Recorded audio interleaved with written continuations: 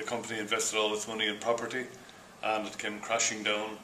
So all of the hard work and all of the effort that was put in just went by the wayside.